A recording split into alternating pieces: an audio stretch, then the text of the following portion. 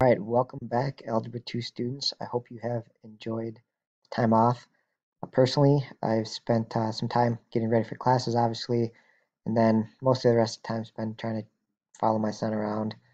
He likes to walk everywhere, try to walk. I have to hold him to help, but kind of tricky because I had surgery too. My legs all beat up, so we're having a competition to see who can walk on their own first.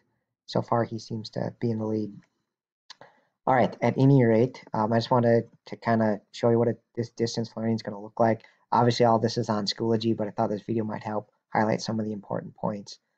All right, I got some instructions here which you can read through right at the main page of Schoology there. The huge difference I want to highlight, district is saying 30 minutes per class per day, right? So that's a pretty big change because we normally have 50-some minute classes plus homework outside. So it's going to be a lot kind of slower pace than what we've normally been doing. For math, basically, roughly what we're going to do, it'll be different somewhat each day, but for the most part, it'll be one day will be a lesson, like a video, which you can watch and take some notes. All right. And then after that will be an assignment on Schoology, right? So it'll go like lesson, assignment, kind of like that. We're not sure what quizzes and tests are going to look like quite yet, but yeah, likely those will be mixed in too.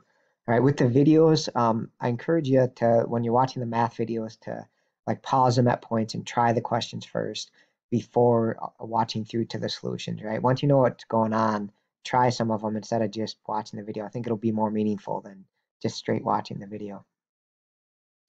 Okay, one other difference I wanted to highlight is I want to try this out, and this will maybe change with time, but I thought with the distance learning, one thing I could offer you is sort of like online office hours or help sessions. All right. And so the directions to join a help session with me are shown here on the screen. Hopefully they're pretty straightforward.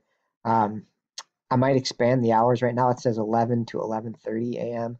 But depending on how many people come or when people are available, I might extend it just to give you more time. And you can just pop in, ask a question, pop and say hello, whatever you want.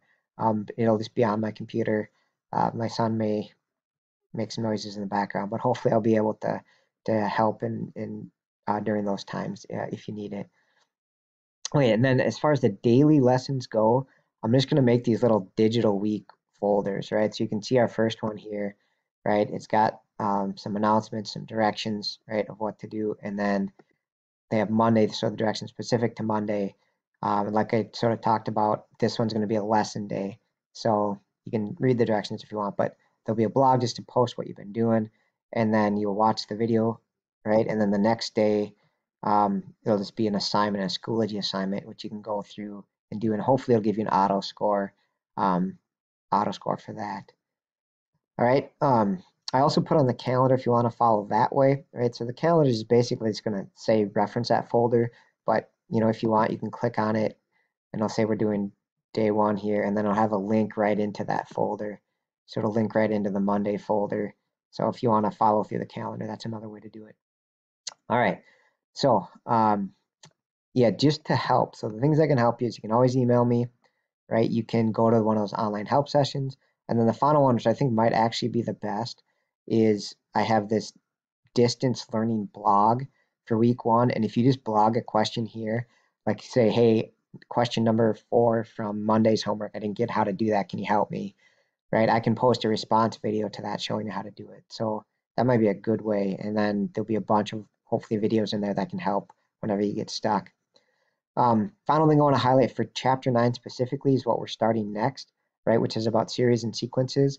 And there's a lot of formulas. So most of this chapter is just being able to use the different formulas. So I want to highlight here this formula sheet. If you just click on that PDF, it'll give you the formulas that you'll need for this chapter. So it's kind of like a good summary of what's going on in the chapter. So there'll be basically 2 types of sequences: arithmetic, which are add and subtract, and then geometric with their multiply or divide pattern.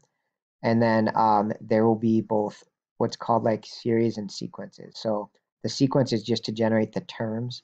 So like an add 2 sequence might be like start with say 7, then go 7, 9, 11, 13. That's a sequence. And then a series is if you just add those terms in the sequence together.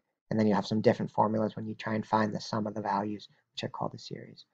Right, so just know that this formula sheet is there for you as a reference. I think it'll be pretty helpful for a lot of chapter 9. All right, that's it. email me, blog questions, whatever you need. Good luck and welcome back. I look forward to someday being back in the classroom, hopefully sooner than later, but I guess it's all up in the air at this point. All right, take care. Bye.